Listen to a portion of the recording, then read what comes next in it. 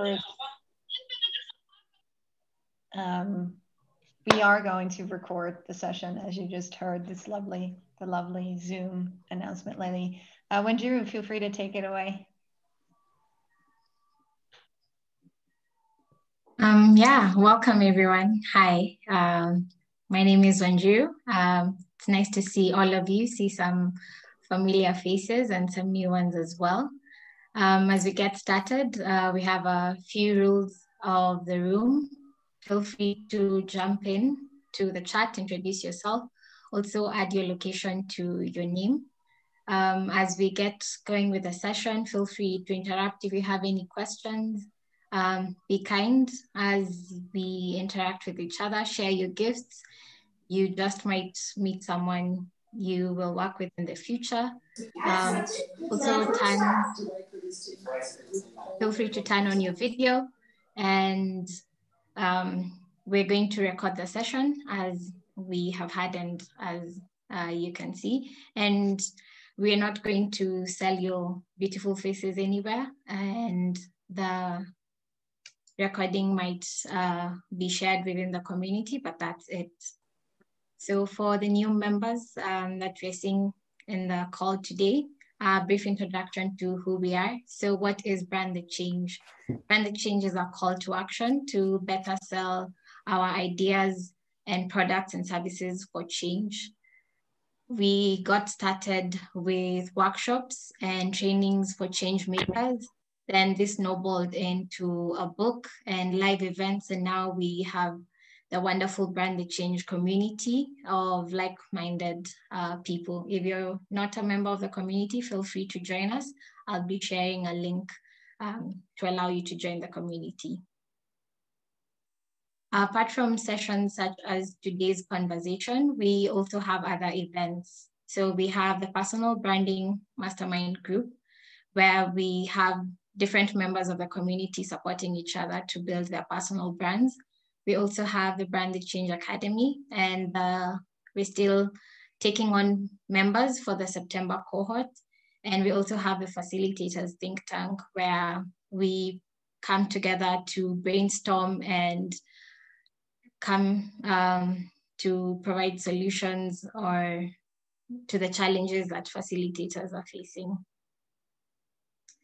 The goals for today's session is to expand our knowledge, to also get ideas for our own brands and our own projects and practices, and to also potentially meet collaborators. So feel free to introduce yourself in the chat again, share your LinkedIn link, and you just might find the next person you work with.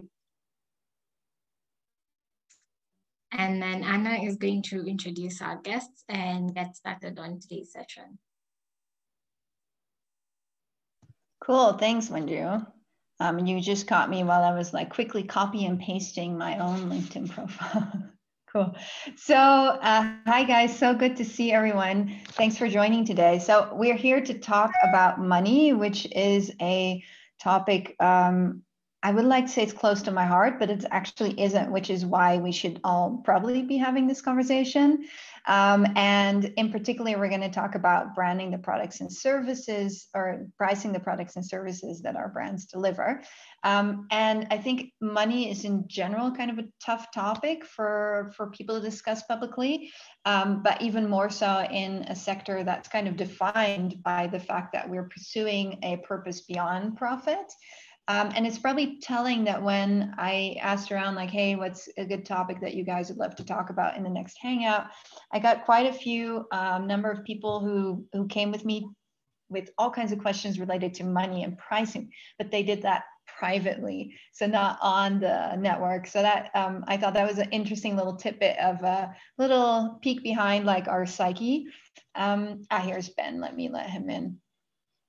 So there were quite a few different questions. So people who are constantly negotiating down their own price because they feel like they're too expensive. We have people who are afraid to ask for what they're worth. We have questions about like, hey, you know, this is totally innovative new product and I have just no idea how to start thinking about how to price it. And then there's just there's different questions that generally speak to this fact, like, well, I can make some money doing good, but I can't, like, Mother Teresa can't be driving a Ferrari or anything like that. So I wanted to explore this topic, and I needed some people who could help us think this through with some experience, both on the functional level of like, how does money and pricing work, but also in all of that psychology. So I'm really excited to have with us Carlos and Ben. Ben just came in 30 seconds ago, so fresh off the boat into this new space. Welcome, Ben. Welcome, Carlos. So nice to have you guys here. Cool. So we're going to make this a really interactive session. I'm going to start off with just some warming up questions. And then anyone who is joining us, feel free to bring your questions into the conversation. So Brand the Change style is usually just like, feel free to speak up, just turn on your mic and join the conversation, or paste a question in chat. Might be nice to just for Ben and Carlos to get an idea of kind of the thoughts and questions about money that are alive with this group of people, to just give us a one sentence of like, what brought you to this conversation? What were you thinking about in terms of money and pricing? What would you like to know? What's holding you back, etc. Feel free to share something in chat. Hey, Carlos. Hey, Ben. So good to have you guys. Excited to be here. Thank you very much for allowing us to share this space.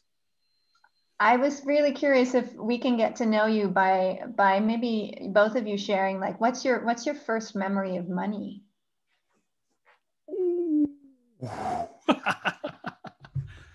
Should we go in alphabetical order, Ben?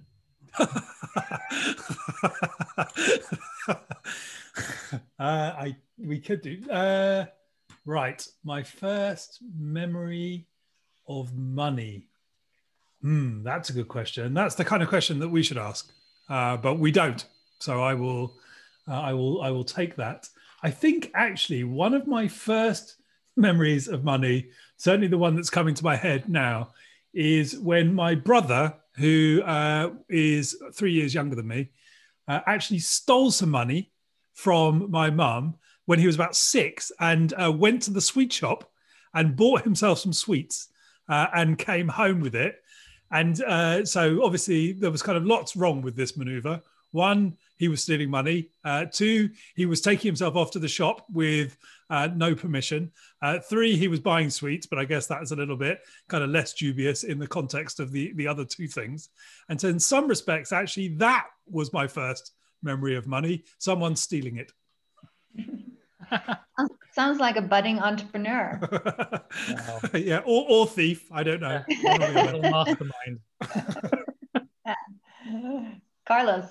The story that springs to mind around money, and it's a bit of a tangential story about money. It's like I came to the UK when I was 3 years old, and so my father's Italian and my mother's from the Philippines. He bought a house here. Actually, there's two little stories around money. Firstly, he had to get a mortgage. He hated the idea of getting a mortgage. He didn't like the idea of owing anyone any money. And so this idea of like money for him was freedom. If he had money in he didn't want to be in debt to anyone. And then the other thing was like, we didn't have very much furniture. We didn't even have a dining table. And so one day someone came round selling the Encyclopedia Britannica. I don't know if you've heard of the big encyclopedia back in the day before Wikipedia. So at the time, I think it cost £1,000 for these like 24 books. He bought them before the furniture. And so there's this really weird thing around, okay, actually, this is more important than having a table. And also, so knowledge was important. So I'm going to spend money on knowledge. And I don't want to owe anyone any money. And I'm scarred for life because of that. That's a pretty amazing example of like how you're like the way you spend your money, how it portrays or betrays your values. I do also remember those encyclopedias. Yeah, they were very big though, so you could probably use them as furniture. Yeah, that's true. Cool. We are, as you can tell, like some of the conversation has already started, and I'm already seeing a nice theme emerge about imposter syndrome related to money. But I wanted to start off with just your experience. So you guys started this thing called the Happy Pricing course. And like the words happy and pricing are rarely seen in one space. How did you like, what was the aha moment that led to that kind of stroke of insight? Oh, aha moments. Was there an aha moment? So I would say it was an emergent process. Ben was part of a program that we run called the 2020 Vision Program. His expertise and a lot of the research and stuff that he thinks about was around pricing and relationship to money. He's also got this broader interest. Maybe you talk a bit more about the Buddha in the boardroom aspect and this broader interest around business and doing things better, and then I can maybe then link into the whole happy pricing thing. Sure. Yeah, so I guess just going back a little bit, I've kind of have set up and run a number of different companies over quite a long time. And the last company that I had, I sold about 3 or 4 years ago. And I think there were sort of a couple of sort of motivations behind that. One, I was very keen to do something else. And two, is kind of, I guess there'd been these sort of parallel tracks in my life. One, which was life as an entrepreneur, setting up businesses and being involved with that. And another sort of track, which had sort of always been a little bit unconnected, was a real interest in Buddhism and in sort of Eastern philosophy generally. And these things had always been sort of quite separate. And I guess there was a kind of feeling of kind of wanting to bring those two things together, which was part of the motivation behind selling my last business. But when I was running the last business, quite early on in that, we kind of did what many people do when you're starting out. We kind of went around begging for work. Now, if you'd asked me at the time, I wouldn't have said we were begging for work.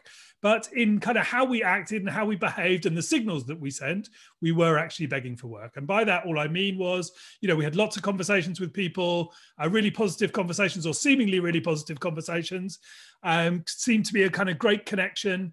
And the conversation would sort of wind its way round to money, how much do you charge? What does it cost? And we sort of took the view, which many people do, which it was better to not charge very much in order to get a relationship going. So, we'd always say, oh, I don't know, give us a, we were selling design concepts essentially, give us a few thousand, we'll show you what we can do, thinking that that was the way to establish the relationship. And all of those sort of good conversations, all of those seemingly kind of opportunity, all of those kind of rich opportunities, all just kind of fizzled out. And it was never really kind of clear what was going on. And one day I was in another one of these conversations, and conversation wound its way around to money. And like I said, we were selling to big companies, so I knew they had money. And the conversation winds its way around to money. And rather than taking the line, this was with no real plan or insight on my part, more just a kind of accidental response. Conversation wound its way around to money. How much do you charge? And so rather than saying taking or give us a few thousand to show you what we can do, I said it costs 45,000. And so I kind of accidentally put our prices up by about 20 times. And the prospective client bought it straight away. They said, great, let's do it. Kind of no conversation, no debate, just a kind of great, let's do it. And so that kind of a lot sort of changed in that moment. One, we had kind of won a big client, which was really important for our kind of young growing business. Two, we had more money in the organization, and money in the organization for any organization, whatever you're doing, is a critical thing because it is the oil that makes the organizational wheels spin, whatever the work that you're doing. And another thing, which was it kind of sparked this curiosity in me, like what actually is happening here? What's happening with money that either kind of makes a decision on the part of your customer or your client harder or easier? What's happening with money about the signals that we send in the world?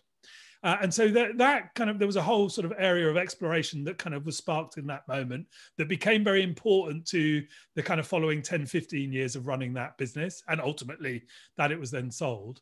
But then kind of just referencing back to the thing that Carlos was talking about, this idea of kind of Buddha in the boardroom and the kind of movement away from that business. Another thing happened some years after that, where I was doing a course with a meditation teacher of mine, and the course was called Work, Sex, Money, Dharma. And so it's about the sort of giant objects of life via the Buddhist lens. And on the money section of that, the teacher started by basically kind of looking, it was done video, not dissimilar to this, but all kind of pre-recorded. And the teacher sort of looked into the camera and said, if I say to you, money, money, money, money, what comes up for you? And a huge amount sort of came up. And so there was this sort of realization, I guess, all of these things coming together, which is one, understanding as an entrepreneur and as a managing director and owner of a business, that a lot is happening around money and how we make decisions around things. A lot is happening about money, clearly, and how easy or hard it is to run our business. But then on this other side, a lot, this kind of realization, a personal realization that a lot is happening in our own hearts and minds around stories that we have around money and whether I'm worth it or what's an appropriate amount or what's too much. And so I guess all of these things were coming together a little bit for me over the last couple of years, trying to kind of bring that together. Carlos made reference to a program that Happy Startup School run, which I did call the 2020 program. And one of the insights that came out of that for me was, as I was kind of moving away from my kind of old world of having run these businesses, trying to explore new things, actually one of the things that would be helpful for me to do first is start taking the knowledge that is out of my head and getting that into the world. And one of the areas of knowledge that I had through the examples that I've given was this thing around money. And so the emergent journey that Carlos refers to was about that. Okay, there is this interest, a desire to bring some of this knowledge to people, particularly people who describe themselves as running purpose-led businesses. Because oftentimes people like that, then, it's like profit. Oh, profit's not important. I'm about purpose. But of course, profit is the thing which allows you to do more of your purpose. And so we were kind of curious to bring it together, and Happy Pricing is the kind of emergent response to that. Anything to add, Carlos? And that's where, on one hand, it was on brand, being the Happy Startup School. So it was a useful way of actually using calling it Happy Pricing. But I think talking to what Ben just finished off with, a lot of people in our community are trying to build businesses that align with who they are. So there's this real sense of, actually, this is not just about the money. This is about doing something that makes me happy and creates a positive impact in the world. The challenge that we find with lots of people in our community, they think about either the money or the positive impact, and they forget themselves. And so they're giving. And because of that, a lot of their endeavors burn out, or they burn out essentially, because they lose the energy. When it comes to the money bit, it's that a lot of the time when the conversation happens around, okay, how much does this cost? It's the last thing they want to talk about. And as soon as they hear that conversation, it becomes challenging, it becomes difficult. They start second guessing themselves. They don't know where to start. They then tie the price that they set to their own self-worth, and it just becomes a horrible spiral. And so for me, it was really important, with the opportunity of Ben's knowledge and the relationship we built during the program, say, actually, how can we help people think about this in a different way and do it in a way that actually feels aligned? So it isn't about just doubling your prices or 20xing them, like Ben was saying. It's like, how do you think about pricing in a way that feels like you are coming from a place of integrity, from a place of knowledge, but then also not being limited by the stories that you might tell yourself about how much am I allowed to earn. And so that for me is kind of core to the Happy Pricing journey that we're also exploring together through the people who come onto the course. And now Ben was late because he's running a coaching program from people who've done the course on actually putting into action some of the stuff that they've learned through the content that we shared with them. So I guess what I'm taking away from you guys' story, so Ben, like, you discovered that being reassuringly expensive kind of worked for you as a pricing strategy, it sounds like. Mm-hmm. And that's something that I also see here in the comments, and to what Carlos was talking about too. Like, we have to work on our own personal relationship with money and how we think, and the dysfunctional beliefs that we hold about money. So I think that also compounds when you work in a sector, like you mentioned, Carlos, about like purpose-driven, where the profit is considered a kind of like, something we rather not mention. There's a lot of kind of taboo around making profit, but as you were highlighting, Ben, it's also kind of the oil that you need in order to make the organizational wheel spin. And to your point, Carlos, like it's also at the end of the day, you got to take care of yourself. And when you don't take care of yourself, you can't really make a difference. What would you say are like the number 1 or 2 most challenging dysfunctional beliefs about money that you see people struggle to overcome? Oof. I think before I jump into that, I thought I just wanted to make a quick differentiation, in my eyes anyway, from what I've learned from Ben. There are the tactics, the approaches, the strategies around pricing, and what that means in terms of actually getting to a price that both parties are on board with and see value in. And then there's the beliefs that stop us from doing those things.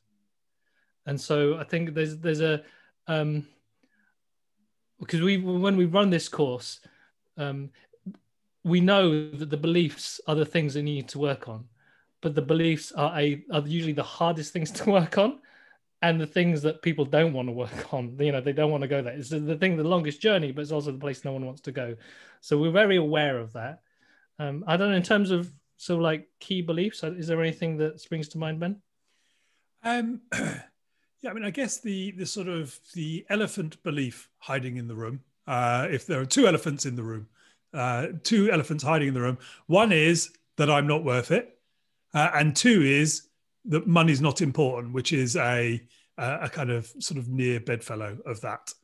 And I think a lot, and then of course everybody has their own sort of variations. I know you were making reference to imposter syndrome and those kind of things, but this kind of I'm not worth it is pretty pervasive.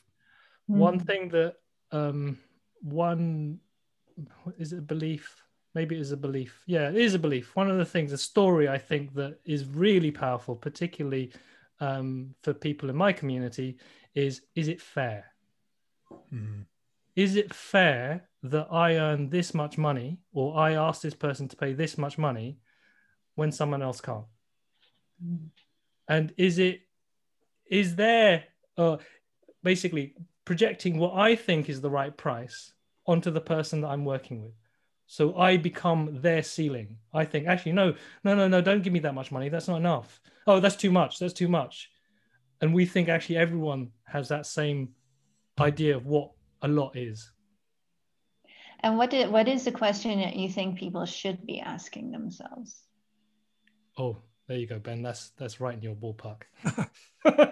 Well, I think the key thing around all of this is that that we are not the important person. Like, so if you think about when you sell something, which of course, whether you're purpose driven, whatever it is, there is a sale happening. And when you provide your service, you sell your thing, we benefit. Well, we benefit once. The seller benefits once, but the person who's buying, they benefit, hopefully, and there is an assumption that there is kind of some goodness in your thing. They benefit over and over and over and over and over again, right? Because they enjoy the value forever. We enjoy the transaction once.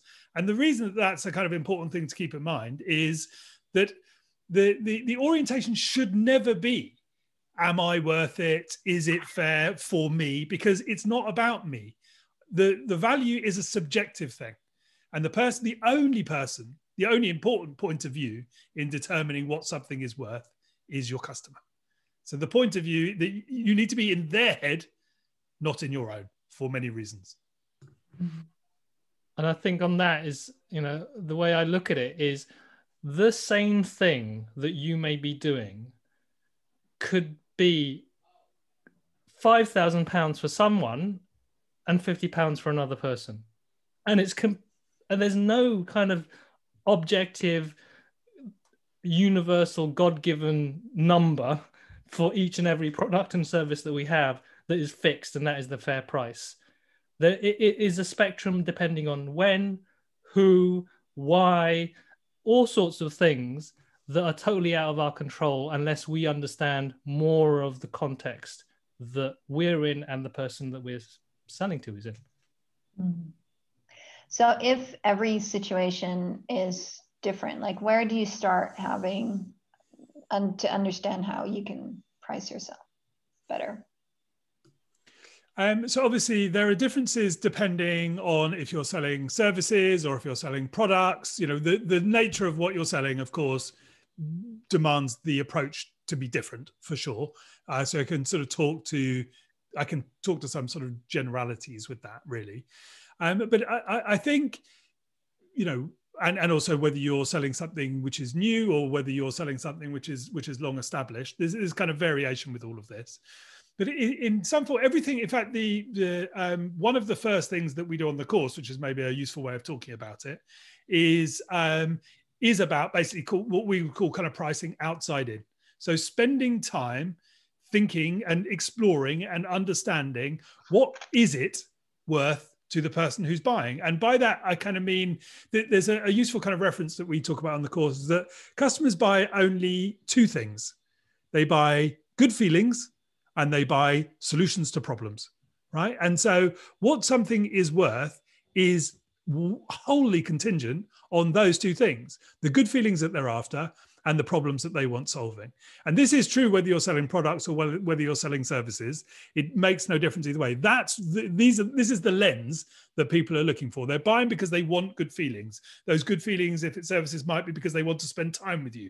The good feelings might be other kind of personal things, but there are good feelings. They want to feel a certain way, and buying your products and services allow them to feel a certain way.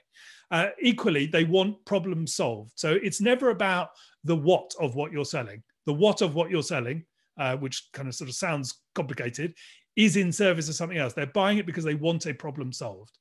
And so you have to kind of keep these things in mind, and you have to explore with them, which, you know, if you're selling services, can be done on a case-by-case basis. If you're selling products, needs to be done maybe as a slightly more formal sort of research exercise. You need to spend time understanding, well, what are the good feelings that they want, that they are acquiring through buying my thing? What are the problems that they want solving, and how badly do they want that problem solved? And so the more time you were able to spend exploring that with your prospects, with your customer base, with your clients, the more you will start to understand what your thing is worth. And like I said, if you are fortunate that you're selling services, so there is some opportunity to have that conversation on a case-by-case basis, then I really recommend that you do that, even if it feels convoluted, because it's all about walking in their shoes. And for anybody who is kind of involved on sort of design side, you know, you'll have a sort of deep understanding that design is all about kind of walking in your customer's shoes. And essentially that's what we're talking about here. So if you're selling services, there is always an opportunity to get out of your way and into their head, into their heart beforehand. If you're selling a kind of product or some other something else, then engaging in some research with key people to get to paint a better picture, to better understand the problems that they are solving and the good feelings that they're after. This will start to point to the value of what you're doing.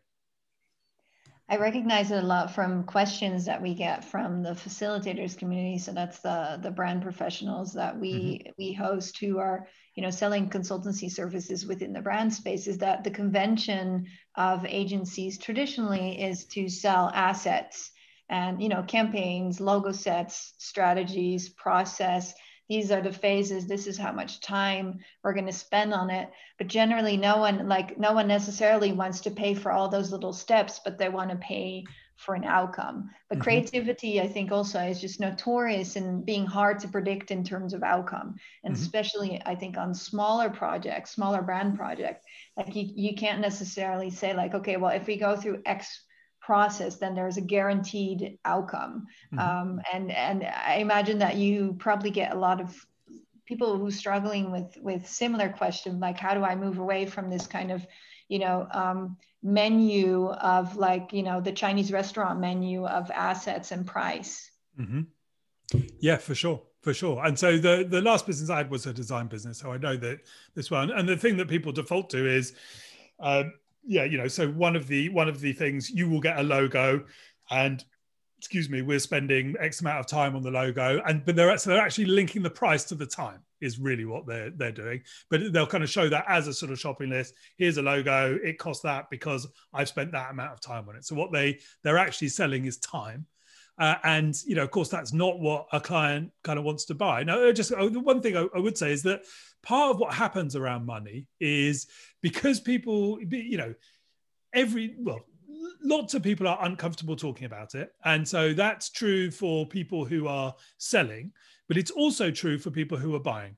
And so the thing that happens in the exchange, again, this is more about services than it is a product, people just try and do whatever they can to kind of fast track through the money bit.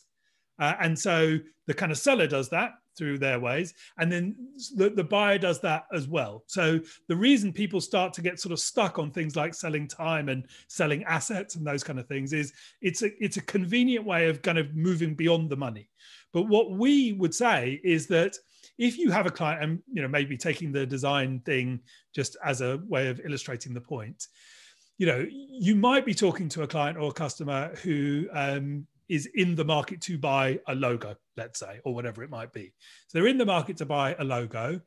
And so you have a choice, right? You can basically just try and kind of get out of the messiness of a money conversation as quickly as possible and give them the shopping list and they can make that decision.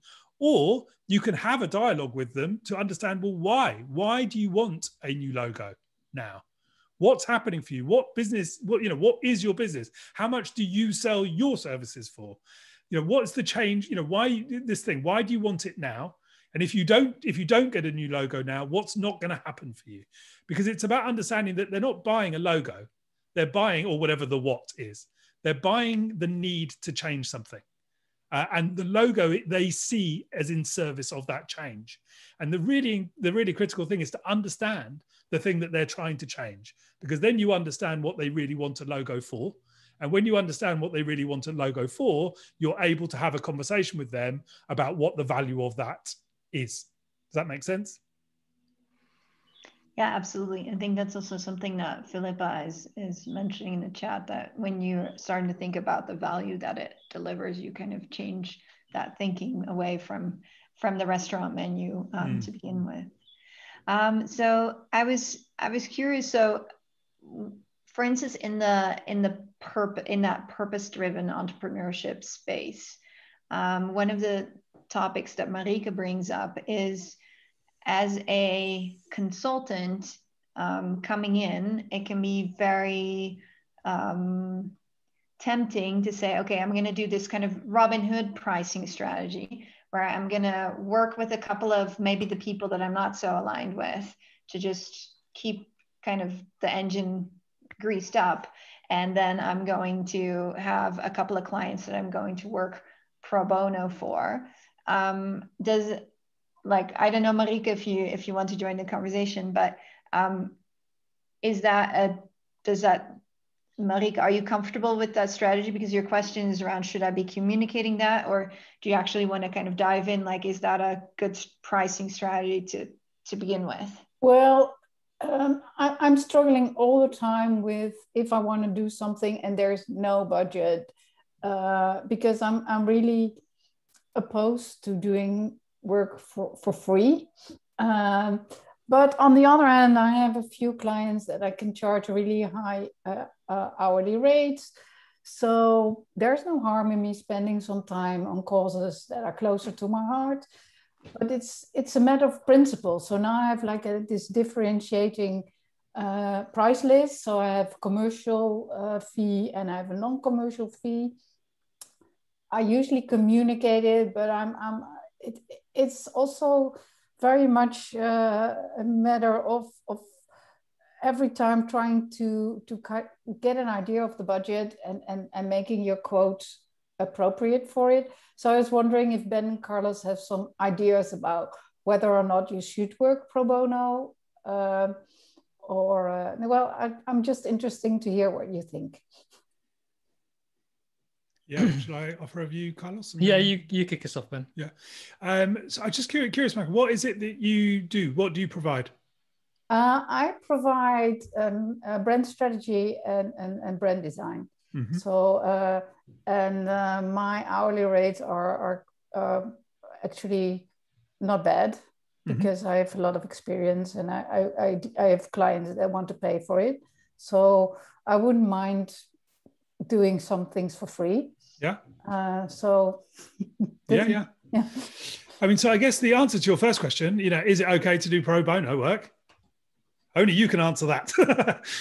is the first thing. Of course, that's a decision for you, isn't it? I mean, I think the general thing, which is, there is a decision to be made, isn't there? Because lots of time people say, I haven't got any money. Will you just help me out?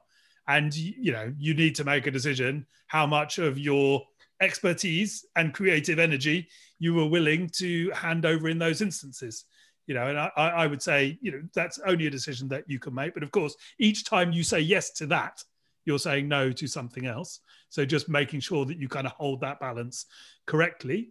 I would say as a general principle that, I think what your kind of orientation is right in that, what your work is worth to somebody, to a big corporate client, for example, they have different means to pay.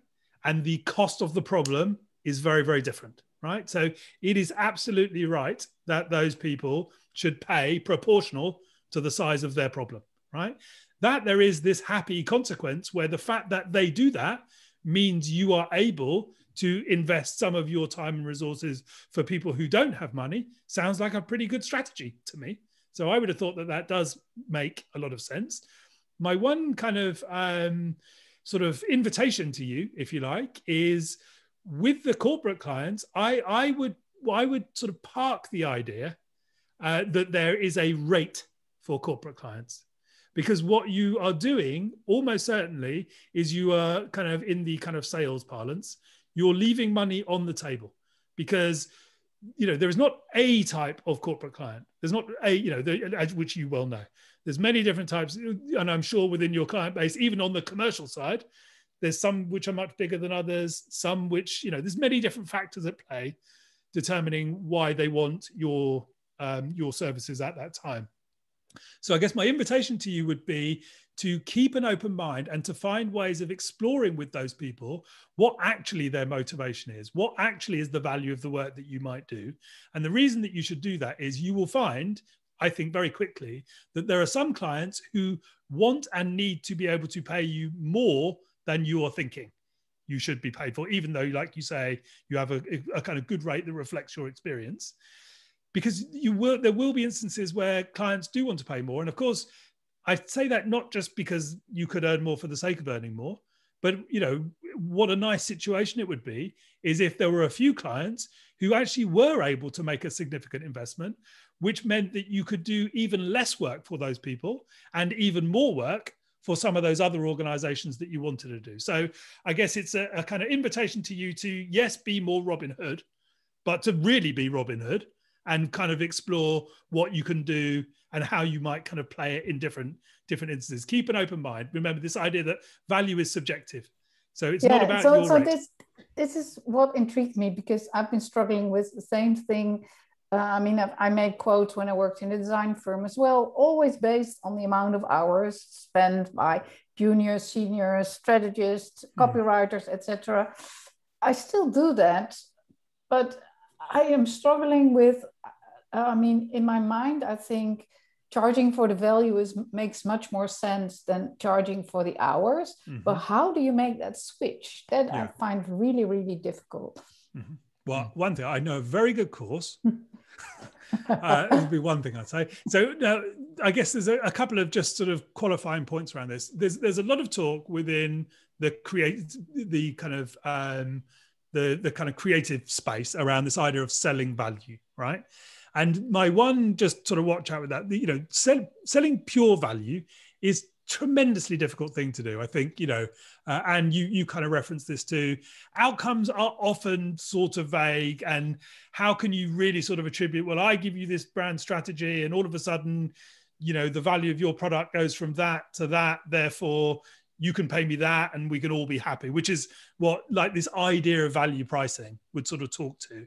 I think because that is so complex, because that is such a unrealistic kind of thing to aim for. In fact, I had a client of mine once, I was helping the board of a big design firm, and they said to me at the beginning, yeah, but the thing around value pricing is it's like Middle East peace. Everyone wants it, but nobody knows how to do it. And you know, there's kind of truth in that. It is a tremendously difficult thing. But what happens with that is people go, oh, it's too difficult, therefore I'm not going to do it. And what I kind of want people to think about, that there is a spectrum, right? So at the one end of the spectrum, there is this kind of holy grail, if you like, of value pricing, where my work is worth that to you. And at the other end of the spectrum is just the nuts and bolts of selling time. There is this huge kind of play space in the middle, which is more about helping the client start to understand what the value, well, helping the client articulate what the value is. And so that's not about kind of putting absolute numbers on things, but it's helping them start to explore their motivation, helping them start to explore why they're doing things. Like one of the questions which we always get students to ask is, if you ask your clients, what's the cost of not doing this work? So saying to your client, what's the cost of not doing this brand strategy now? And just letting them explain. And what you will start to see is that there are all these motivations which they are actually bringing them to the table in that instance. And those motivations all come with sort of pressures. And those pressures can, in some indirect form, start to be explored financially. So, you know, if we go, and so it's not about an absolute thing, oh, if I do this, therefore all of a sudden your product is now worth 10 times more. It's not that, but it's about the art of understanding what's actually their motivation. What's the cost of not doing it?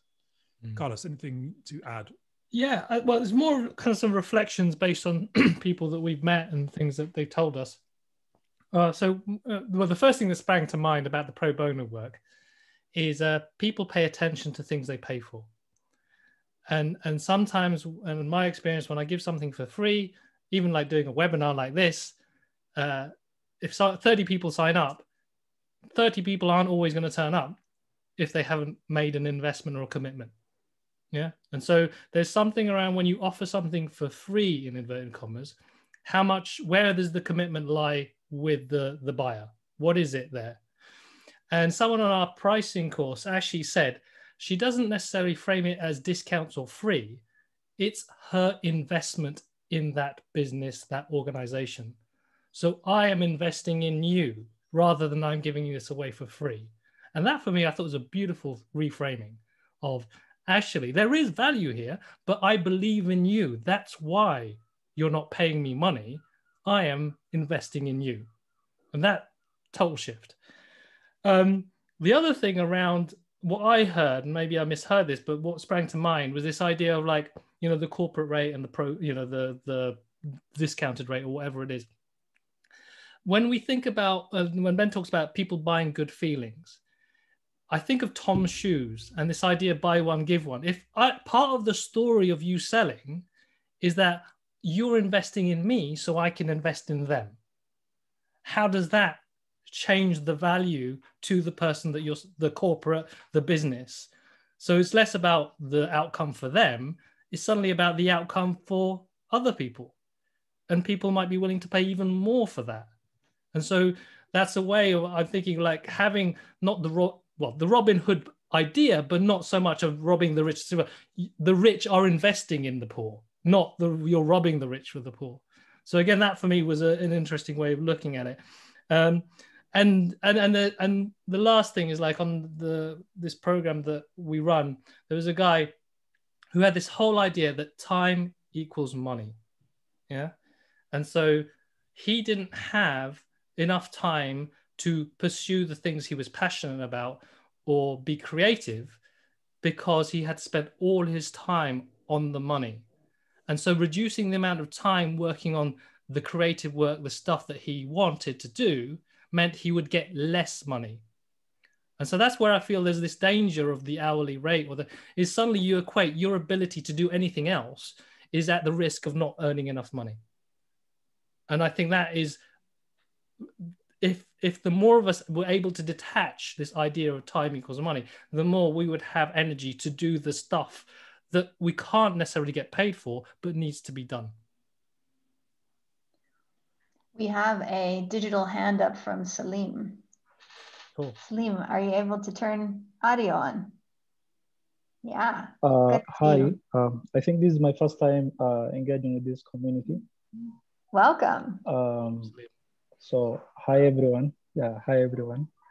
And although I joined late, but I think I benefited a lot from what Carlos was saying, and also like So basically, I had an issue with the client here.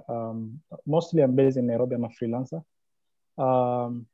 I do work in brand and also like in product management.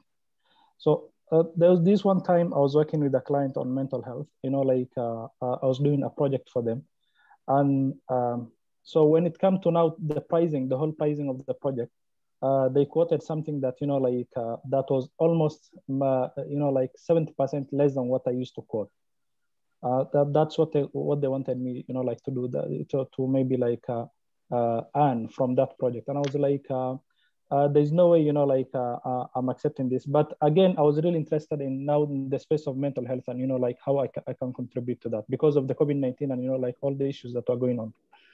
So I decided to to take the project and say that if you guys can't afford me, or maybe can't afford the things that I'm doing, what I'll do is maybe do this work for free. I'll just give this to myself, treat myself like this project is mine, and to find ways to contribute to this space.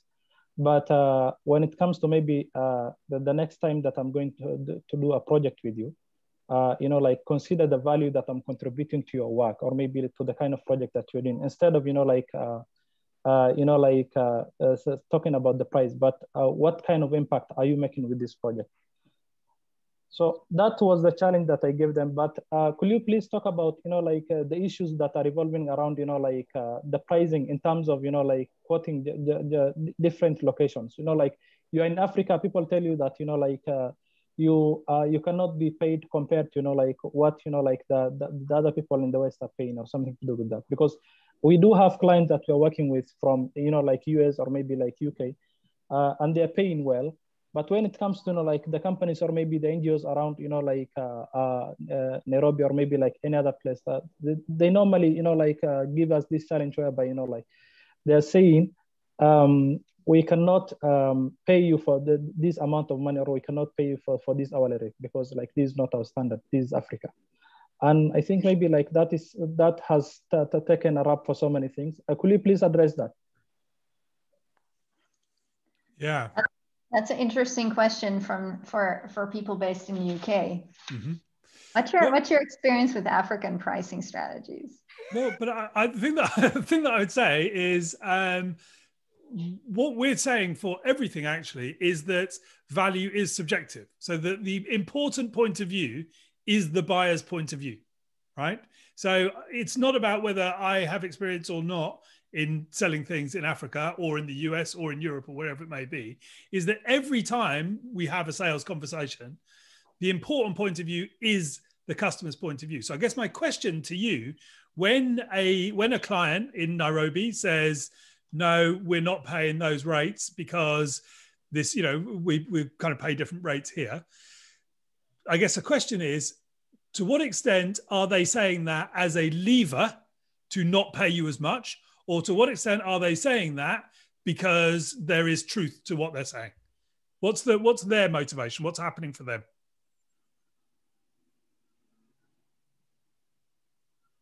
So I think the client that at the time I was working with were NGOs that were mostly dealing with that. But their whole pricing strategy was based on a previous client that they worked with. So the idea was, there's this client that we worked before and we paid them, this amount of money. And I was referred to them as somebody who can do their job and, who can give them do for them a job that, has quality. And mm-hmm. that was the reason as to why they came to me. And I told them, you are referred and, you are told that I can do really a good job for you. And at the same time, these are my rates. This is what I work with. I even, show them my portfolio or maybe the previous work that I did with other clients. And, their argument was coming from, the previous, other freelance or other people that they worked with before, and the kind of, what they were charging. And mm-hmm. And I told them that it's not that, people should be compared in terms of, the fact that they worked with you before, but in terms of the value that you're driving from me, in terms of the value that you're driving from this project. maybe like you can reason from there. Do we had an this argument for 2 days? At the end, like I took the job because I also wanted to kind of like positively contribute to that space, and it was amazing. But I think that is something, like it was not my first time, like I encountered with that issue. I think maybe like it is something that revolves around some freelancers who are working for, like at a cheaper rate and doing, although like they mostly don't do, like excellent work. You have to, again, like let's say somebody, you have given a translation job to somebody who's new to the space, or maybe who doesn't really understand the standardization of, like translation, or maybe any, or the language that you're targeting. And then later on, you are forced to clean up, like the whole project because of the terrible work that they did for you. But again, that is what really, like I think what really fuels is, like the people taking cheap rates for or the people they dealt with, like on their previous project. I think that's where they're coming from. And, like when they see you quoting, like an enormous amount of, like money, or maybe like saying that they somehow, like, they somehow, like start, like having issues with those pricing. So I think maybe at the end of the day, that is where the problem is.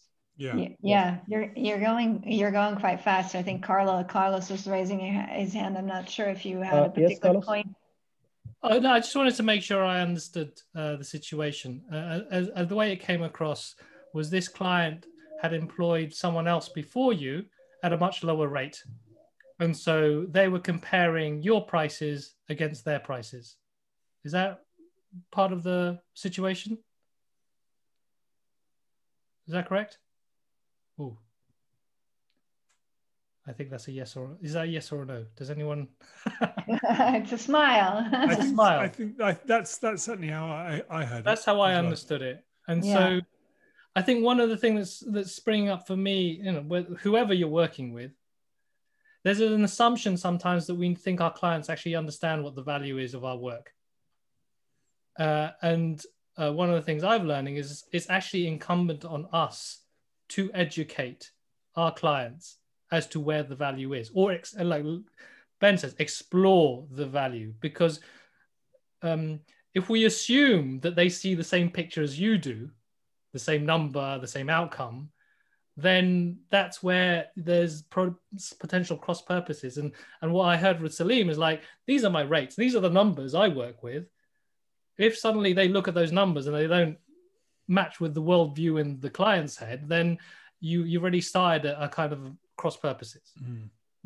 So part of what Ben's talking about for me is like this idea of how do we get onto the same page before we even talk about a number?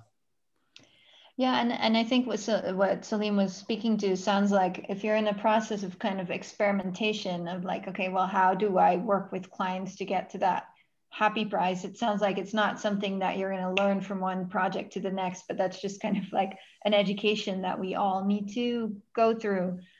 So first experiment, you might fail. Second experiment to find kind of that range that Ben was talking about of like full value-based pricing and like restaurant menu pricing. There is a glider on that scale, and you can explore how far you can go with that.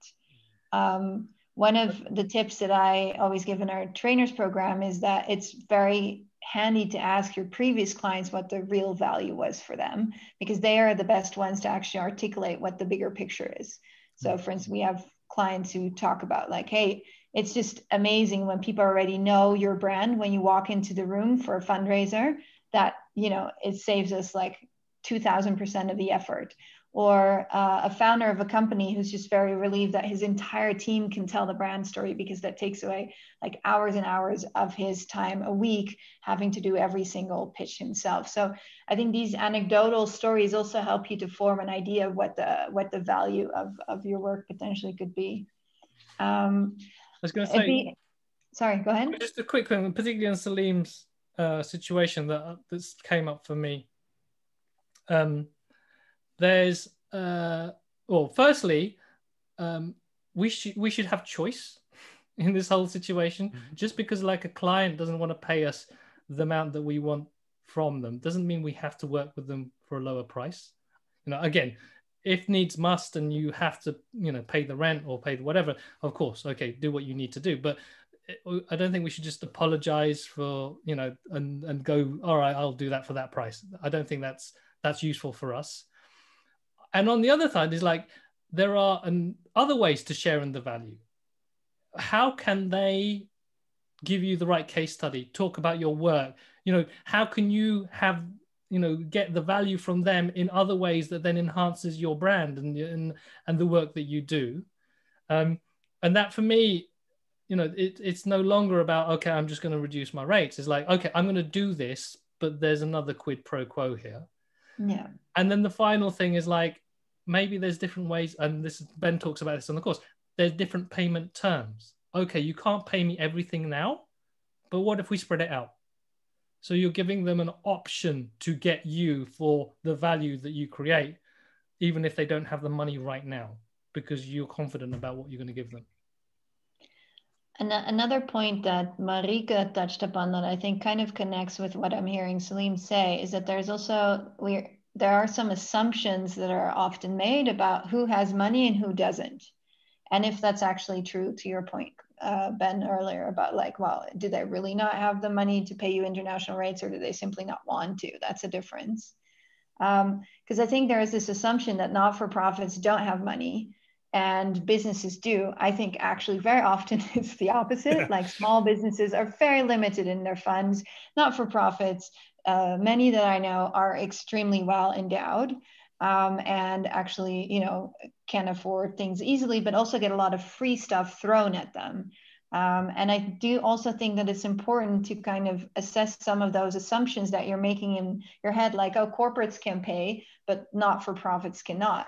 And actually, when I first entered the social impact space, another one of our speakers, Roshan Paul, a couple of months ago about building careers of purpose, he said, you'll never make it in the social impact space because you don't know how to ask for stuff for free. I was like, oh, that's a pretty fantastic forward tip. What was coming up was a major point from Hadass as well about like this sense of like imposter syndrome, because we might have a few minutes left to address that, because I think that's a pretty big one. So the sense that like I don't have the confidence to ask for what I think my work is worth. Do you have any kind of course there's never a silver bullet, but do you have any kind of tips of how you've seen people work through that towards a more healthy idea of what they're actually worth? I mean, I think I'll offer a quick view, and then Carlos, please offer as well. I mean, I think for me, this all comes back to the thing we're talking about at the beginning.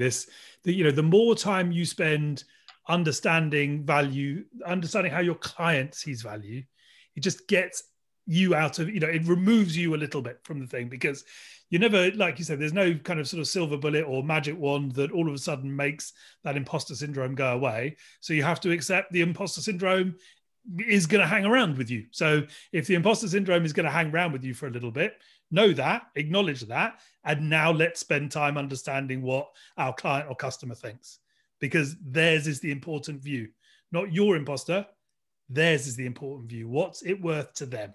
And then you can just hold your imposter's hand and have the conversation with the client about what it's worth to them. So a couple of things that spring to mind. The first question for me is, how confident are you in your abilities? You know, and I'm assuming lots of you here have, you know, spent many years doing your work, and so you know how to do your work. And then the second one is it's kind of like what's the danger of rejection? Because I think sometimes for me, imposter syndrome is like, oh, I'm scared they're going to say no, or I'm scared they're going to judge me about the price I'm going to give, or how I'm going to talk about my work. And so this is a bit of a deeper thing for me. It's less about a pricing strategy or understanding how it's in customers' head. It's more about how do I reframe this relationship with the person I'm going to work with, less about, am I good enough to work with you? And more about, what is my intention for you? For me, stepping in a relationship, what would I love for you as my customer? one of the things that we get our people on our program to do is to write a love letter to their customer. To think about who's that person, what is getting in their way, what is it where they wish for their world and the people around them, and how would I love to contribute to that? Because it's less, like Ben was saying, then it's less about me, it's about what is it that I can make better in their world. And if they reject me, well, more fool them, because they've met someone who authentically wants to help them, and less about actually I'm not good enough. It's just they're not seeing what I can give to their world. And that, for me, that's a kind of a deeper journey around this. How do I create value for other people? I love that. A love letter to the customer. Maybe also every now and then a love letter to yourself. Yeah. Cool. Ben and Carlos, it's a few minutes after the hour. I don't know if you have time for one last question, or if you need to wrap up. I know that you guys already sat on a few webinars today. That's good. Zoom joy, not Zoom fatigue. Yeah, I can do one more. I'm going to run off in a little bit and do the school pickup, but I can do, okay. So I'm a little bit squeezed, but I can definitely do a quick question. Well, here's someone that I know will have a good question. Howard, take the stage. Thanks. No pressure. Eh? Yeah, I think mine's a little bit more of a philosophical question. I don't know if you deal with in this course or what your kind of personal thoughts are, if you got any anecdotes around. But it's that kind of we also get stuck into this thing of, well, I mean, it's a question around value. So does value just have to translate into money? And I think you've spoken to it a little bit there. But, I just wonder, I think for me, a lot of the greatest projects I've worked on have been dive in the deep end, total risk, and then stuff has just morphed out of there. Or the other thing is, you might not necessarily get a monetary value out that is the equivalent to the value you've put in, but the value of experience, of an opportunity to try a new approach to work on something that stretches you, challenges you. I mean, how do you guys sort of measure for that kind of thing as well? Ooh, love that question. So for me, the way my first response is thinking of business as a spiritual journey, not a money-making machine. How do I think of this journey of building a business as essentially a journey of personal growth? And that, that's then is a case of you choosing the right clients and the right experiences that align with the growth that you're looking for. And so when you go into something, it isn't purely about money. It's not forgetting about money, but it's also realizing actually I'm doing this because there's something I'm going to get out of it more than the money, which is, I think, is what everyone's here for, because you'll hear about some kind of impact, but also I hope something about you're going to learn about yourself and a story you'll be able to tell in the future. So that's how I would think. Well, my initial sort of opening around that, anyway. Yeah, and I'd agree. I mean, thanks, Howard. That's a great question. I would agree with Carlos. I think, for me, you make choices around what energizes you, what gives you joy, what gives you enthusiasm, what excites you. I think the whole purpose behind what we're talking about here is, and also then don't compromise on the pricing thing. So yes, make choices around, because I think Carlos referenced it earlier. There's always choice. Do I choose to work with you? Do I choose to do this? Do I choose not to do this? So choose joy, choose enthusiasm, choose excitement, and then engage with those people around what the kind of financial value of that is. I think the last thing I'd put on that is, to make a choice, you have to have some guiding principles. And I think a lot of the time, what most people who are in business have forgotten is like, why am I doing this in the first place? What's my North Star? What are my boundaries? What do I say yes or no to? And without that, you'll take anything. Or you'll base it purely on the money.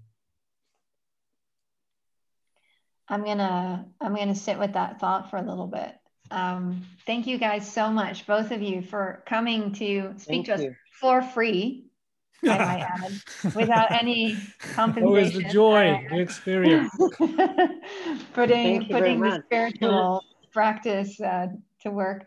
I really appreciate it. So Any other questions that you guys have on the topic? I'm happy to hang out a little bit more after Carlos and Ben have to sign out. I'm happy to hang out for a few minutes. I've got my son to do the school run instead. Oh, wow. You've outsourced it. Can he do my school run? Send me the details. I'll text him right now. Yeah, cool. For anyone who wants to hang out a little bit longer, feel free to stay. Ben, thanks so much for all of your thoughts. Thank you. And any questions that come beyond, filter them through. Happy to engage on LinkedIn or wherever it might be. Sure. So stick the details in there. But thank you very much and wish you all well. Cool. Thanks, Ben. Bye-bye. Stay safe. We also have a survey that Wenju shared in the chat to get your feedback on this hangout and what you might want to talk about next. I might just see like money, more about money coming in on this survey. Cool. Hadas, you have your hand up. Any unresolved questions? Always. Basically, what I wanted to ask, what I wanted to ask is regarding the brand positioning of us as brand purpose professionals, because I heard what Mariette said, and I find that sometimes because I'm working with business for purpose and or I talk about it, so where is my differentiation?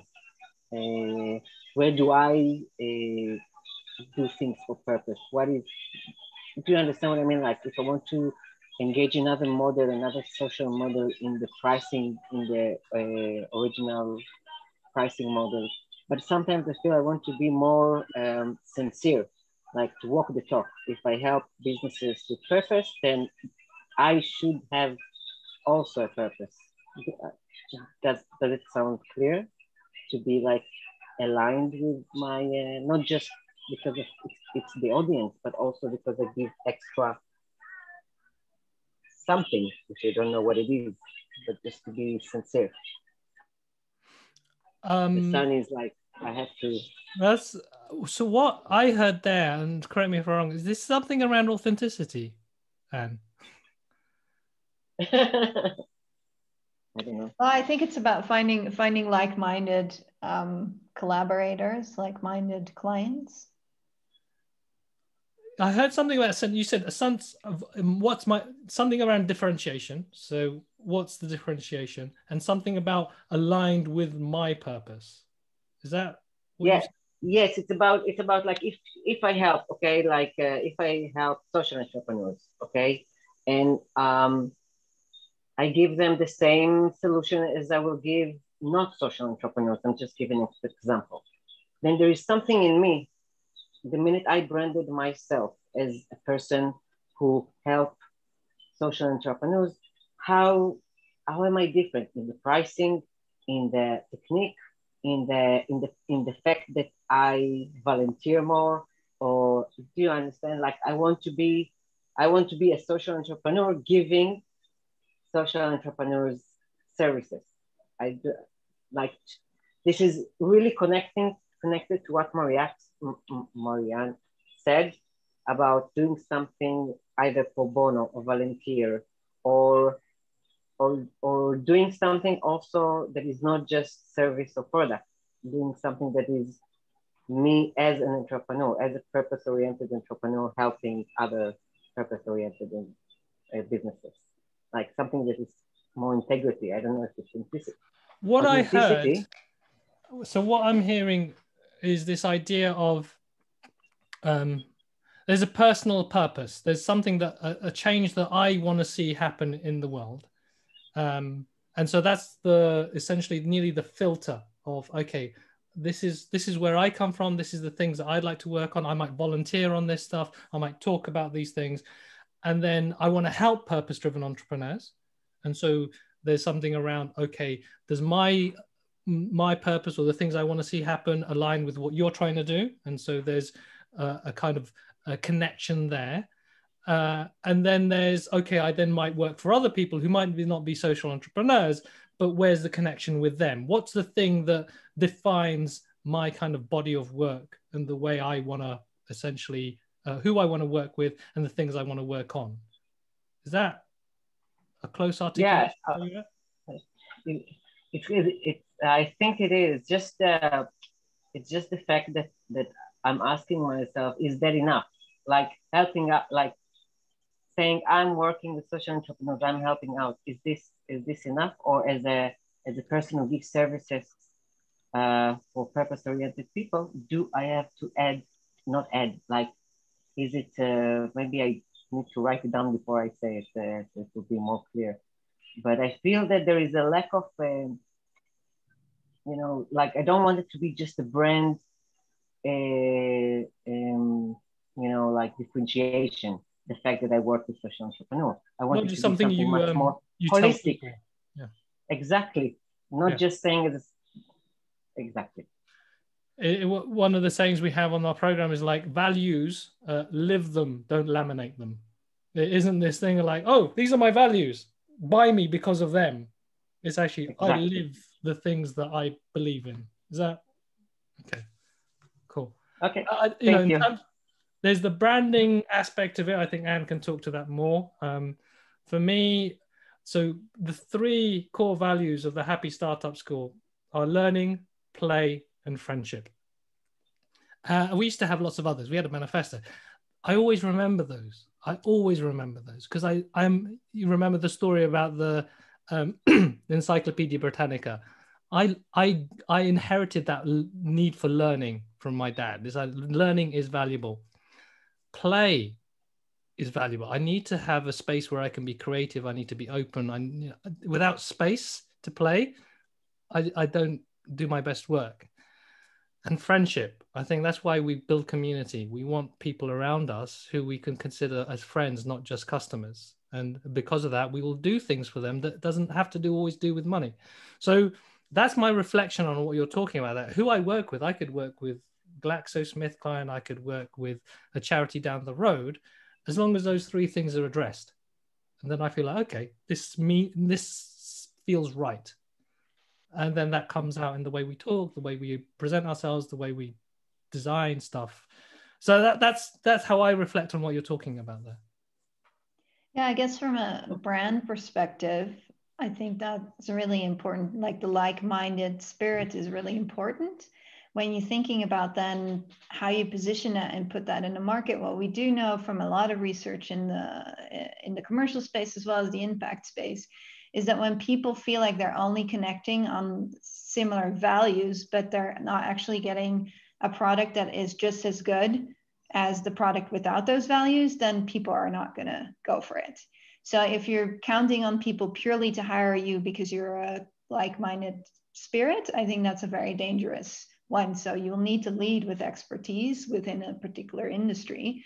Like, why are you connected to social entrepreneurs? It's not just out of like idealism or necessity, but it's also because you know a lot potentially about like how do you sell great ideas for change. And I think that is really, really important to think about. So for instance, when we see a case like Tom's, it's very often used as like, oh, you know, great example of like a business that does good and therefore is very popular, but you can't isolate out the fact that that model of shoe was extremely popular and hit a nerve with people. If they would have been horrendous shoes, I can guarantee you the whole 1-for-1 model would not have taken off because there would have been no one who wanted to walk around with those shoes.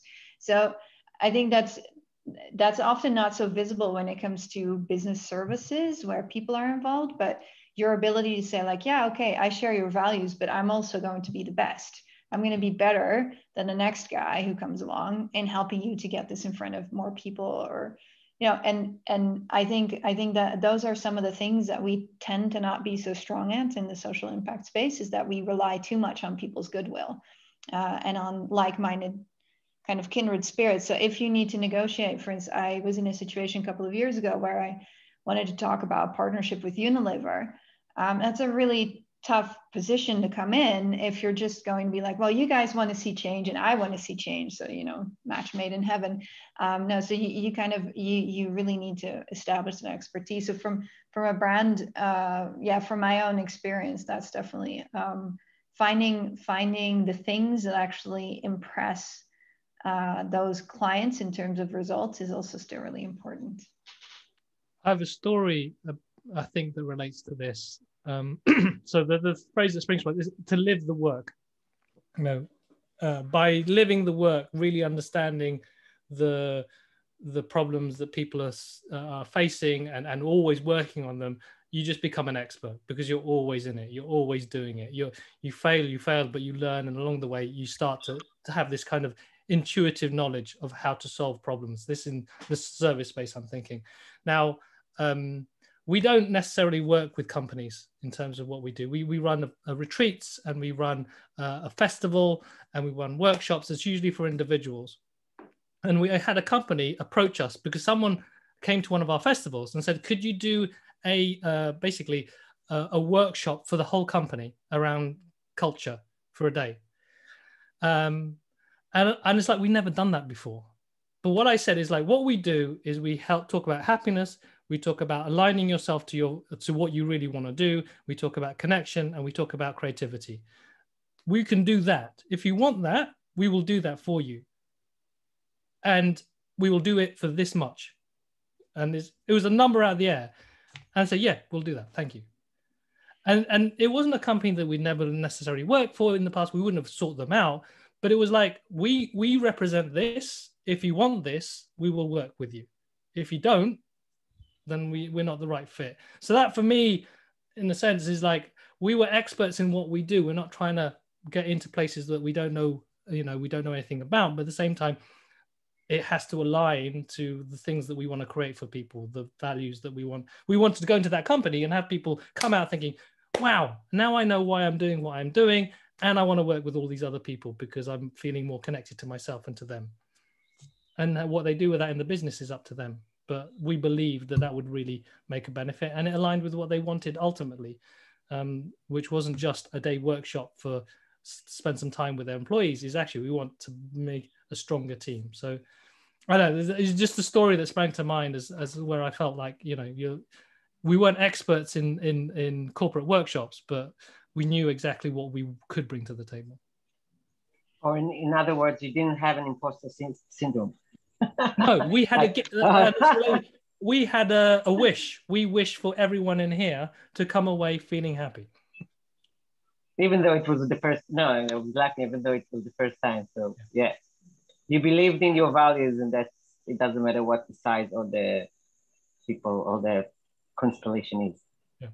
Okay, thank you. Salim had one more question about the ethics of pricing. And to add on that, also like there is this person that once approached me, like he wanted to start a startup that, like at the time they didn't have any investment or maybe like anything to do with that, but they were like, we want to invite you to work with us for the next 6 months. We are not going to pay you. And like they were not giving me any kind of equity shares or something to do with that, shares of their business or something. So they told me like after 6 months we are going to like to do something for you if we get funding. If we don't get funding, that means like that work was for free. If we get funding, we are going to pay you 15% of what you're paying our developers and also like our designers combined. And somehow, like that kind of gave me a bad notion about this. So maybe like while you're talking about ethics, could you please touch on something about, like on, like what can happen, like on early stages on startup, like the things that they do, or maybe like when they give you certain deals or maybe something to do with that. So they weren't even giving you sweat equity. That's interesting. Yeah, I don't know. Ethics is a big word for me. The thing that springs to mind is trust. Yeah, it is trust and whether you trust them and also whether you believe in that project. I'm happy to work for free on a project if I believe in it and it's something that I want to see happen. But it isn't, I'm giving you my time for free, or it would have cost this much and now I'm going to give it you for free, or you're going to pay me later. Like I intentionally step into that thinking I want to make this happen, and so I'm going to spend my energy on it. If it's like, okay, do this work and maybe we get funding and we will maybe pay you. Okay, one thing is, I think my perspective, it's trust. Do you trust that they're going to do this? And the other one is like, am I willing to take the risk? Because in the end, it is risk. You know, if you don't know you're going to get paid, you're going to have to just, fingers crossed that they're competent enough, or you all do a good enough job to have someone want to invest in you. But I think if you go into that situation, in my perspective, with eyes wide open and not risk your own well-being and your own business because of it, then I don't know if there's an ethical thing there. Other than, well, yeah, I think in a way what it does is a proposal like this kind of betrays the ethics of the person who's making the proposal. So, for instance, as an employer, I think it's extremely important that the people that I work with, that they can make a living wage, that they can support their families, that they have healthcare benefits, that they have potential to retire in a couple of years, you know? So the fact that someone would come out and give you this extremely risky proposal is just such a sign of like their world and what they're able to risk in their own life. And it has nothing really to do with, it really shows a disregard, I think, for what's happening in your life. And it reminds me of, I know some brand professionals sometimes play with this idea like, yeah, I'll work for you for free in return for some sweat equity. But even then, if you think about the fact that 9 out of 10 businesses fail, that means that the return, let's say you work on one of these projects for free, it means you need to do 10 projects for free until you get, let's say, to get into the range where you might really score big with one. So that one project that needs to return such a huge payment that it makes up for the 90% of the other work that will never harvest anything. So I think these kind of proposals are interesting for people who understand that game and who really, you know, whose work potentially has a chance of giving that kind of large return. But I think for everyone else, it just sounds like a really crappy deal. Sounds like a really crappy deal. And maybe it's good to like read up on like, you know, how to negotiate, because I also think like, but someone's making you a proposal where there is no benefit to you. Why would anyone take a proposal where there's something about like meet you halfway? And I really feel like, Salim, I want to go out to these people on your behalf and tell them to F off. Yeah, but I understand that different situations, of course, different contexts also give rise to different kind of business proposals. But even more so, I think in a place like Kenya, where life is not exactly a bed of roses, I think it's even more important that people offer, work opportunities that just are reliable and safe and healthy financially. So, yeah. Okay. Sorry. No, Now it's my turn to have to sign off, because I also have a kid pickup moment at the end of my days. Salim, if you want to, let's continue the conversation on the platform if you're there. Okay. No, I just wanted to share that part whereby, the compensation that they are giving, but that's okay. Okay. I'd love to. I mean, sounds like you are part of some intriguing pricing discussions. But good for you for kind of like, taking on these experiments and trying to find your way in it. Thanks, Carlos. Thanks again for sharing. Sharing your. Enjoyed. I always love doing this stuff. So yeah, more than happy to. Thank you very much. Thanks so much. Awesome. See you guys all soon. We don't have a community hangout in August, but in September we'll have a big global meetup. If you have a brand that you want to put in front of the community, get feedback on, you're super welcome to apply to be one of the 3 people who'll get a chance to put their questions in front of the whole Brand of Change community. Carlos, if you know of someone or you want to put Happy Startup School in the hot seat, welcome to.